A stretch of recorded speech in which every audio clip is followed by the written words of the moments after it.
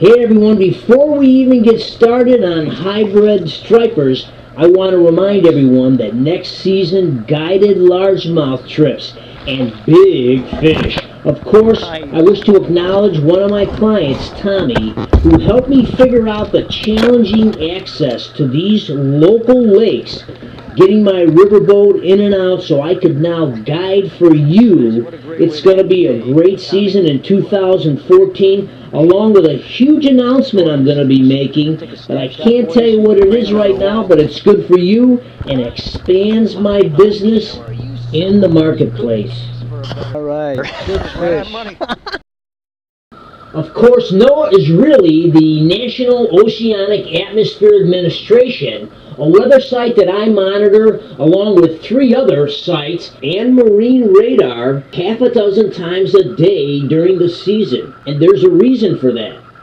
Huh? It's a small. Oh, bring him up here. Now, hey everybody, here's Bernie. You all remember Bernie. He's been out with me 5 or 6 times. Bernie was on the good old standby list when my scheduled client got stuck in a trial in court. So I called up Bernie, and by the way, all the weather indicators show that hybrid striper catching is going to be poor today. But the weather's going to be beautiful for boating, and Bernie, he really gets it. He loves to be out on the water, so we're going to watch him catch some fish.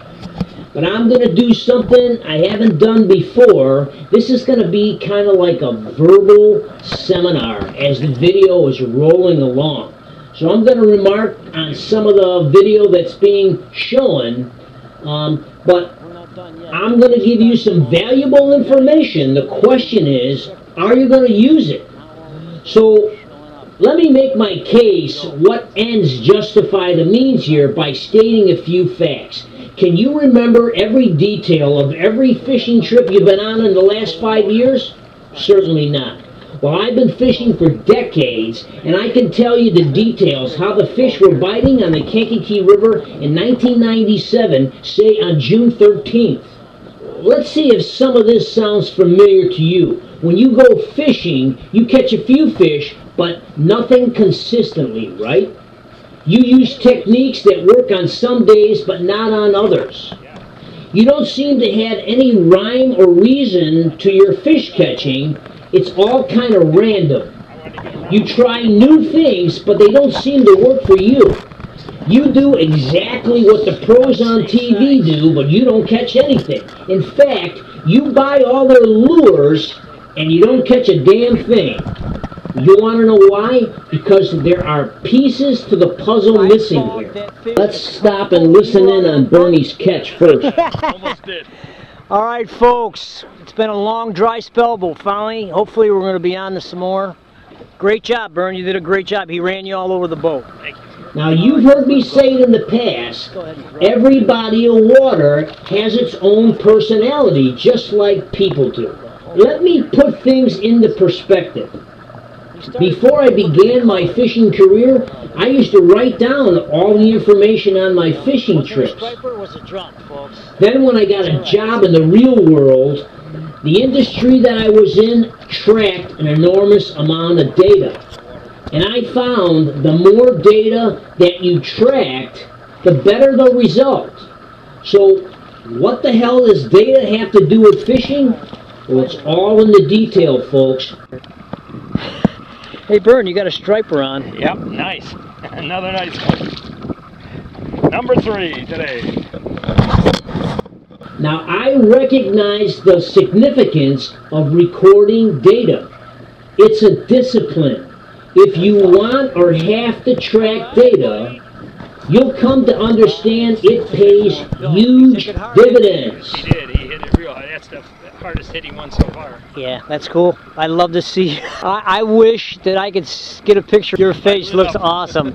Let's get a photo here. Because it identifies catching trends in relationship to weather, baits, sun, no sun, water temperature, water level. It all goes hand in hand with catching. Now, if you go fishing once a month, even once a week, it's not hard to track the data. Right now it's November. I've been fishing since February, and it's looking like about 190 plus days on the water, and I track all that data.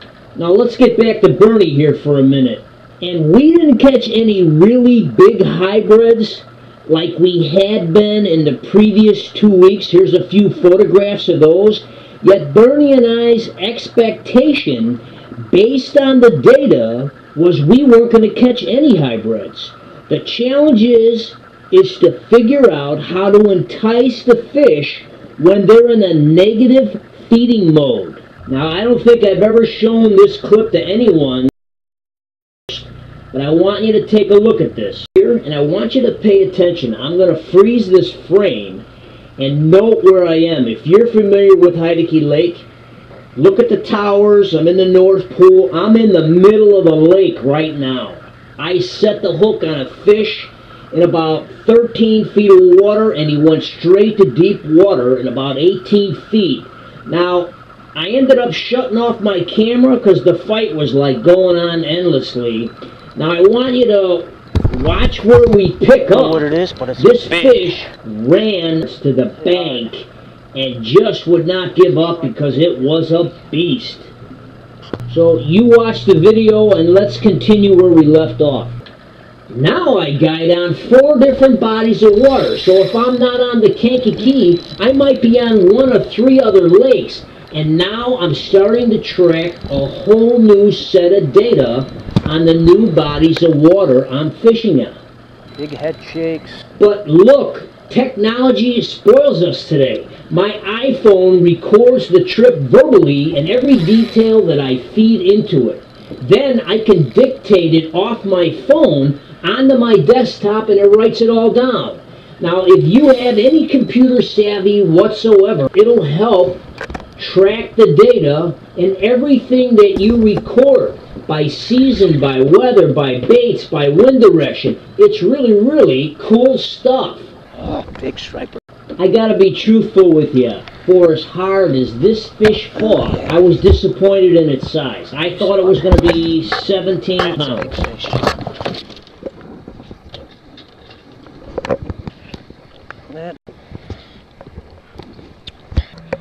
12-pound striper. Now, you remember this guy? He hooked 19 stripers and caught 17, some real whoppers. If you haven't seen this video, go to YouTube and go to the search box and type in Heidecke Lake Striper Bonanza. And I'm going to make a bizarre statement here, but I saw these fish schooling up 3 days beforehand, and I was sitting in my living room. You might think that's a joke, but that's literally the God's truth. And don't forget, you can monitor my website. You can email me on upcoming seminars, locations, dates, fishing shows, if you'd like to hear more information. Now, I've been saying for years and telling clients you should keep a journal and implement weather into that journal as part of your fish catching, especially if you're just starting out fishing. You got 20, 30 years of fishing ahead of you. Start recording the trends now. It'll help you in the long run. By the way, Richard, are you listening? Now, at the end of the video, I'm going to list all the data that I record, and you don't necessarily have to use it all, but the attention is in the details, okay? Start identifying weather and circumstances, and a trend will start to emerge. Now, let's listen in on Eric's catch here. Oh! Maybe. 10. Maybe. Well, I told you if they got any bigger, they're going to give you a fight of your life. Was that cool or what? Just took off. That's like a 9-pound, nice big 9-pound striper. Adios, my friend. All right. Here we go. Next one. Now, ladies and gentlemen, the moral of the story here is think back to the best fishing day you ever had on the water. Now look at the data that I listed in the middle and the end of the video and fill in the blanks. Now, unless it was recently, you can't do it, especially if it was in that detail and if it was like 5, 6, 10 years ago. Well, you have an opportunity right now to travel back in time and hear the details The best fishing day you ever had on a body of water that you fish on every day or every week. Except you're telling the story from 10 years ago. And you'd be surprised how relative the information from back then is today. It'll make you a better angler. This is Captain Bob, Kankakee River Valley Guide Service.